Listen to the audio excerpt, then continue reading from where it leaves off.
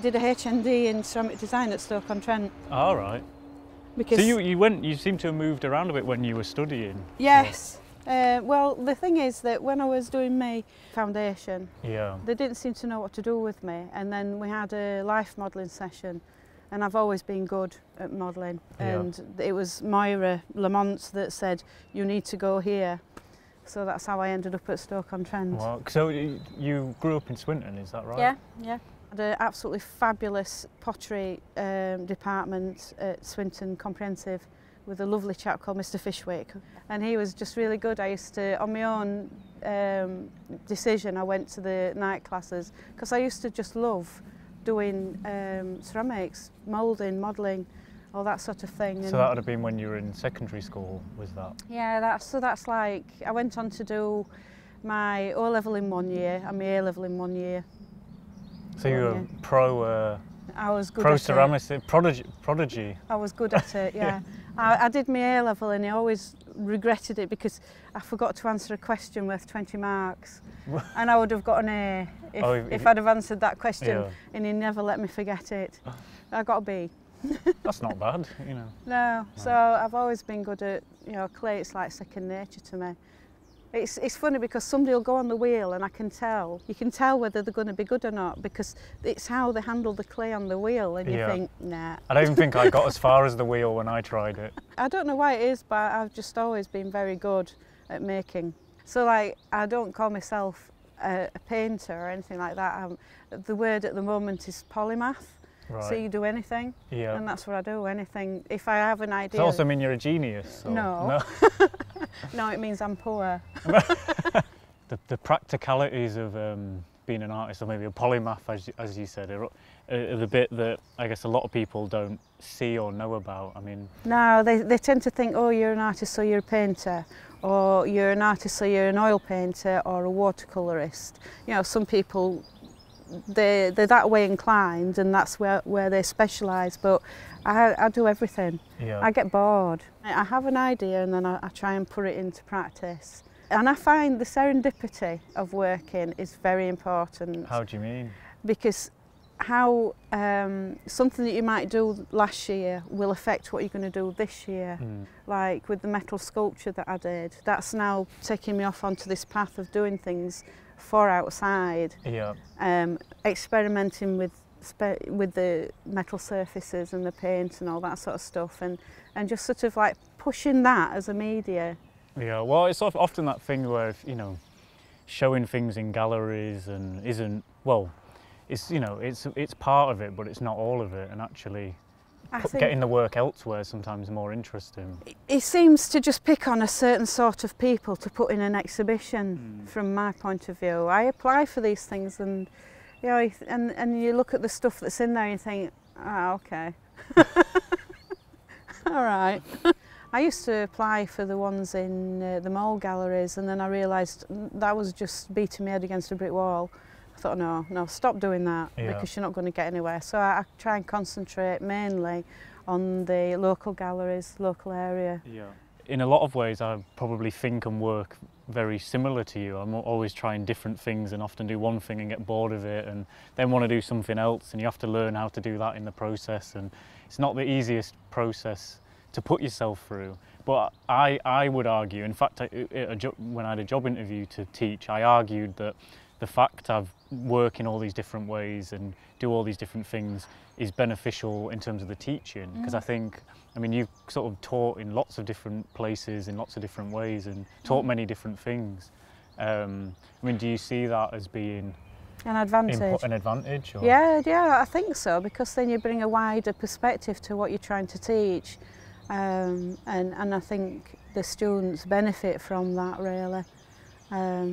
Instead of going back to the narrow thing of just doing oil painting or watercolour painting, if you can try and be adventurous, and instead of thinking, oh, I can't do that because I can't weld, find somebody to teach you like I did and get on and do it. Well, the more you do, the more possibilities you create. Or... Yeah, because I think that's me. It's part of me being an artist, of that progression. The question I ask myself is, do I actually enjoy this? Like, I find I do all these things, but I don't know whether whether I actually enjoy it, or which bit of it I enjoy, I'm not quite sure, but... Oh, I immensely enjoy it. Yeah. I immensely enjoy the adventure. I think it's because for a long time I wasn't in what you would call a structured environment. When I was doing the 9 to 5, I felt like I was being choked. Yeah. So was that when you were teaching? No, that was when I was working as a graphic designer. I had to put a straight jacket on, which reflected in my work, because it meant that if it came to anything tight detail, I just could not do it. When I left it, I sort of like got a mental image of me running away going, yes! I'm not going back. I don't want to work for someone like that again. Yeah. It was just too restrictive, but you've got to earn a living. So it has been a struggle until now. I mean, I've never ever, in all the stuff I've done through my life, I've never ever stopped working as an artist. Being born in Swinton and growing up here, and that's, I mean, is that, how much did that sort of direct you towards being an artist? Or?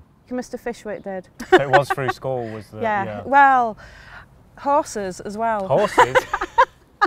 I know anybody from school says, oh, you used to draw horses, didn't you? Because I always wanted one. So if I couldn't have one, I used to draw them instead. And that's really where a lot of it comes from. But they always run away with me, that's why I've got a bike. The bike stops and horses don't.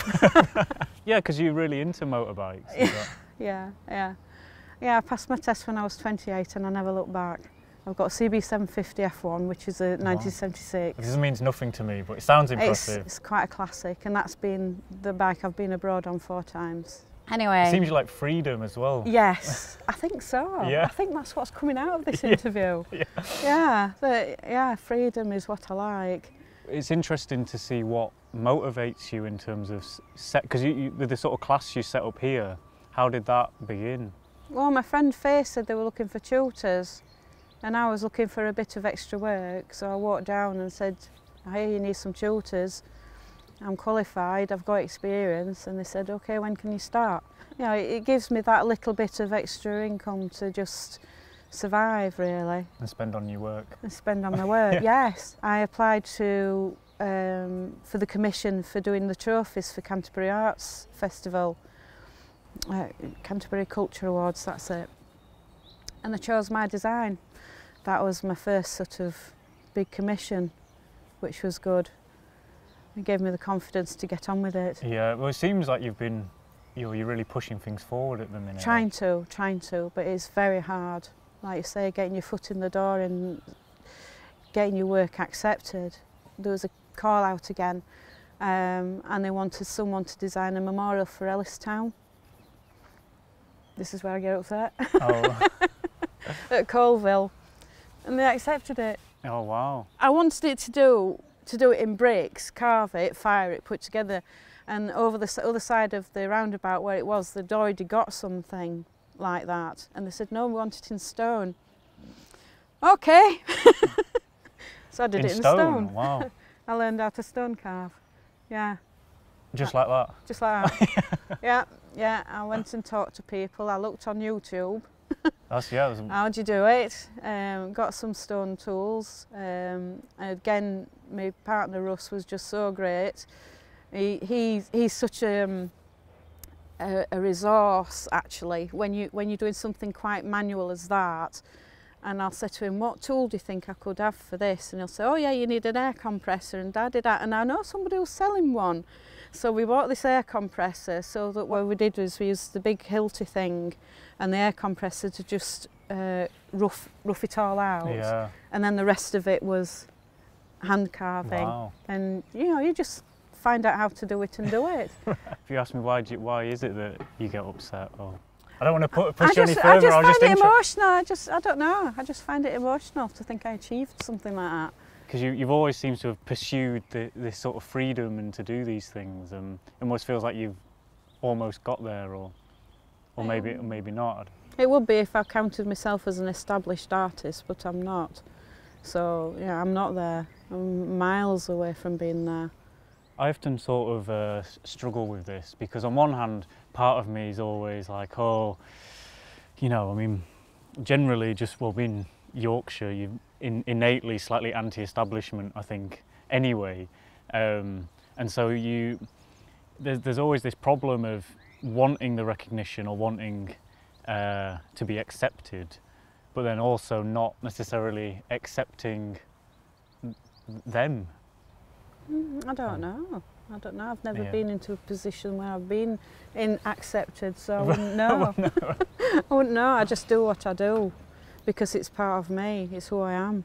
You can't help it. No, you just have to do it. Sometimes I wish it wasn't that way.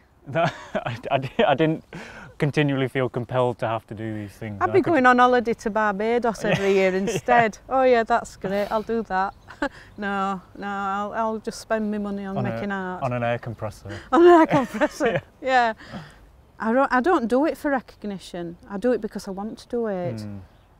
Almost if you had the recognition, would it take the fun out of it? I don't know. That's what I sometimes worry about. If you actually finally won the lottery, yeah. Yeah. Well, I don't apply. I don't apply to the lottery because I'm scared of winning it. Well, that's it. If you won it, what would you do? I'd give it all to charity. Yeah. I'd give it all to. No, what I would do is I would have a studio. I would have somewhere to do all this stuff that I like doing because I can't afford a studio. So it's in the backyard at home. You know, I think people have studios are really lucky. The thing about being creative, if you try and pin it down, it doesn't work. But if it just happens, it's more natural, I find. But you've got to be able to be brave enough to just let go. Freedom again. Yeah. It must be. I'm learning quite a lot. Yeah, me too.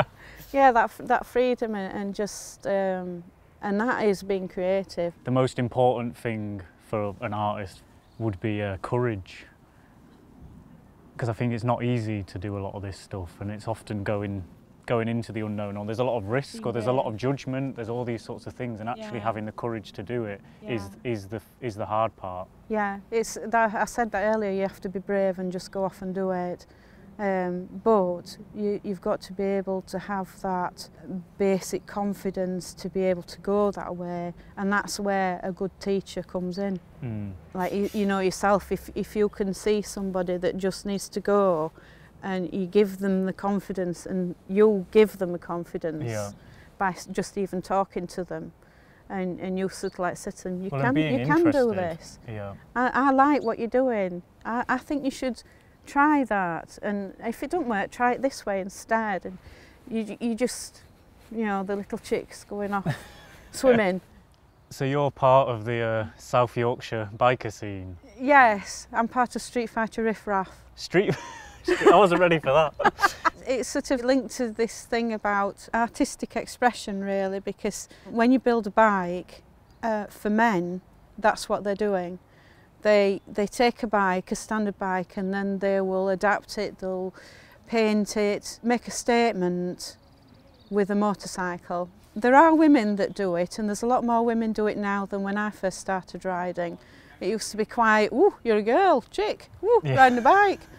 But there's a lot more women coming into it now, which is really good. But they do use these bikes as a mode of expression. I've been involved in that culture since my 20s, so it does affect how you look at things. And before, because of the network of the mines and the steelworks and everything, it used to be a network of who can do what.